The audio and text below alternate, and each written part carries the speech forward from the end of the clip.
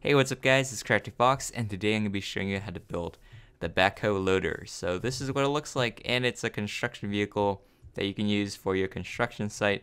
It is pretty common, you see this like everywhere, and yeah, it's 1.5 to 1 scale like all the other vehicles. And the real basis of this one is the Caterpillar 446D. That's what I based it on.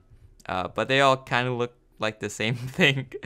But yeah, let's get started. So, first thing we do, we'll take spruce stairs. Let's build it right here. Just place one down, skip a block of space, and place another one down. And behind it, we're going to add a row of 3 upside down spruce wood stairs like that. And spruce wood slab in the middle, and a row in the back. So that's going to be the scooper. And now we have to connect it like this, which is 2 oak fences on top of each other. On the sides of it, let's add oak wood slabs like that, and the one behind it is going to be oak wood stairs upside down. So like that. And the middle of that is gray concrete. 3 blocks or maybe 4. You know what? Let's make it 5 blocks long. So 1, 2, 3, 4, 5. And then let's take black wool, add it below the stairs. That's going to be our front wheel. And the back wheel is way bigger. It's a 2x2. So we're going to skip 2 blocks from the front wheel and then add a 2x2 of nether brick stairs to make our Oreo wheel. And another one on this side. And for the bottom, we're going to have let's add quartz slab like that right in front of the back wheel, and in front of that is oak wood slab. Alright, and you can also add in oak wood slab between the wheel right here. You may have to dig below the ground to place it down. And in the back, let's take oak wood slab, just add these 2 so they stick out. Alright, so let's add the back area. So we're going to take yellow terracotta, I believe, and let's add 1 like this, go diagonally, and add 2 on top of each other. Then add nether brick stairs on top of it with an upside down oak wood stairs behind it, and a stone slab on top.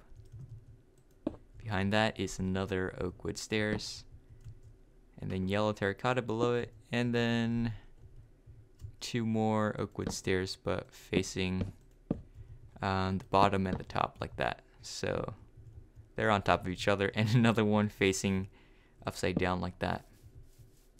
Alright, so there is also another upside down stairs right there.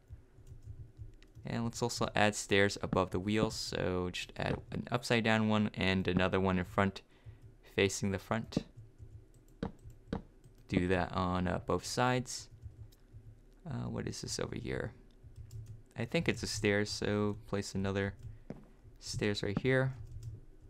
And pistons on the sides like this. And let's add oak fence on the bottom of it. And let's work a bit on this area. So there is yellow terracotta on the sides, right behind this stairs. And I guess it doesn't really matter what's...